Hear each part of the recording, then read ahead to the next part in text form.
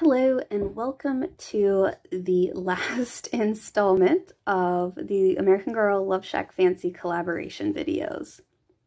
So this is the last thing for me to unbox and review, and it is the Garden Party dress. I was not 100% sold on this when it came out. I thought it was just too many ruffles, and it still had the print on it that I'm not the biggest fan of, which I'll show you out of all the LoveShackFancy prints. I'll show you the one I least like.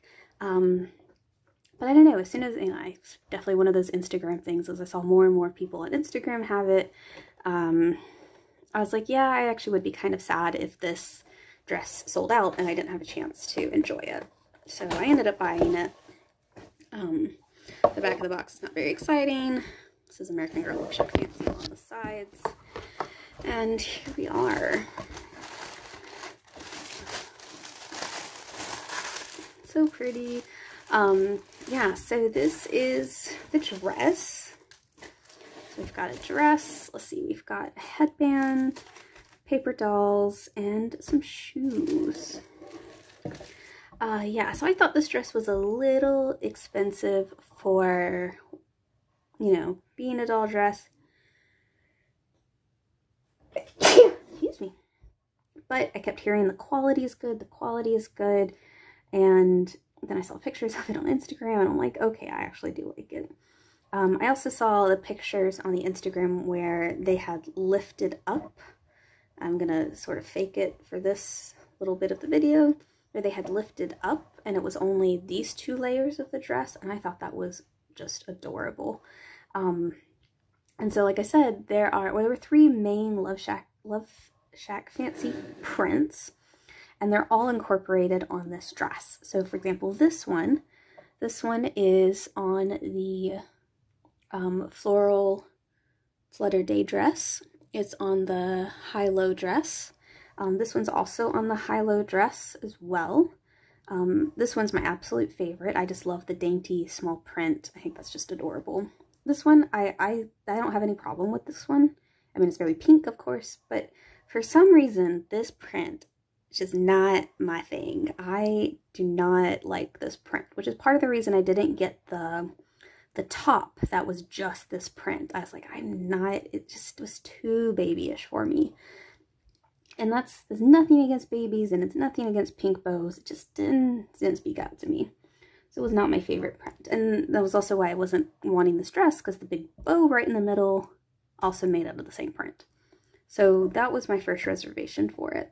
There's a little bit of thoughts behind it. But I'm a sucker for smocking and embroidery stuff, as you've heard me say.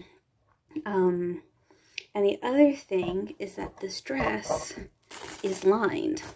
And so that was one of the reasons why I can show it that way, but it's fully lined. And so that, that to me, that's quality. So like I said, linings don't have to be the best material, but having a lining is just super, super important. And so that was okay, so the quality came through, and I'm like, okay, fine. I think I'm gonna get this. And then the headband. Headband is adorable. It's got so it's got this bow here, but this bow does not come undone. It's actually sewn in, but this is all elastic material. You've got these little dainty flowers up here. I think this is adorable. The American Girl has been using this sort of stretchy elastic band for headbands for a few outfits now. I'm a fan of it. I'm going to put Makena in this outfit, and so I'll show you what, things to consider when you put this on Makena's hair. The shoes are pretty standard American Girl shoes. It's got the same elastic. I mean, this will annoy me, I know, when I try to put it on. It's the like ballet elastic effect. I'm trying to give it a ballet tie-up look.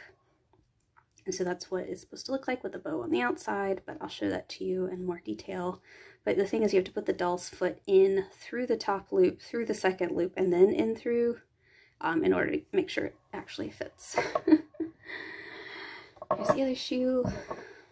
Yeah, I know I'm gonna be annoyed to put those on, which is why I put things on off the screen. And then the other thing that was really interesting to me was the fact that this came with paper dolls. I have a small obsession with paper dolls for my dolls. I've made reprints of like Molly's paper dolls, and I have the paper dolls from Cecile and Mary Grace's collection. And I just thought this was a cute addition. Dolls for your doll. And I also love the diversity in the doll pictures. I thought this was such a neat addition that I wanted to support that. So yeah, I'm not going to take those out now since I am moving. I'm going to try to keep those nice and neat. I'm actually going to put them back in the plastic. Yeah, so today is my actual last day of filming videos before I move into my new house. So this will be interesting. But yeah, that's the dress, and I'm gonna take a pause now just so that I can put this on Makena, and then I'll show you this on Makena, and then I'll hold it up again next to the floral Flutter Day dress, which was part of the mix and match. It was just the dress. Okay, so here is Makena in the garden party dress. And I am putting her next to Natasha, who is in the Floral Flutter Day dress. I knew right away I wanted this dress. And this one, this honestly is the look. Notice that it's missing a layer. This is honestly the look that I saw on Instagram that I'm like, okay, I might actually need that dress. Because I think without that extra layer, it looks a little bit older, a little bit more sophisticated. Something a shabby chic 13-year-old would wear. I love the hairband. I think that's awesome. It was so easy to get on. I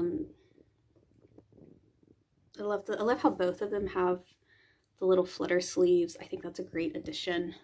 Now this one, it has just the flutters. This one has flutters attached. So there's actually a dress here and the flutter is attached to the dress. This is just, the sleeve itself is the flutter.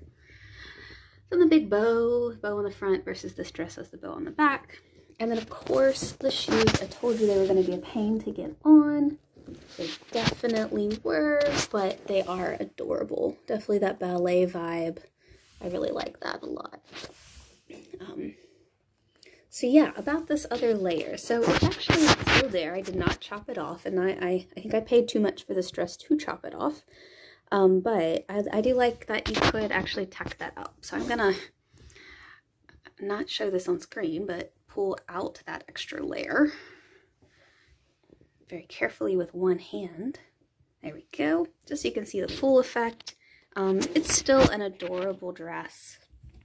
I think that extra layer is just a little too much. It's a little too much for me. But yeah, I don't think I'll be chopping it off anytime soon. I could though, but there's the back side of the dress. All of her hair and all of her glory. I love how they use this. I do love that they use the big flower print as the top. I think that's really elegant. But yeah, it's just something about this bottom layer is not speaking to me. But the rest of it I absolutely love. And of course the beautiful smocking right here at the top. It's fantastic. So yeah, so these are my lovely dolls ready for springtime, ready for Easter. So thank you for watching, and thank you for following along in my LoveShackFancy review. I will say that, you know, if you only have money to get one dress, I would definitely go with this dress and the shoes compared to this ensemble. I think this is just, for me at least, this is the better dress. And those are the better shoes. But to each their own, but thank you for watching, and I hope to see you soon. Bye for now.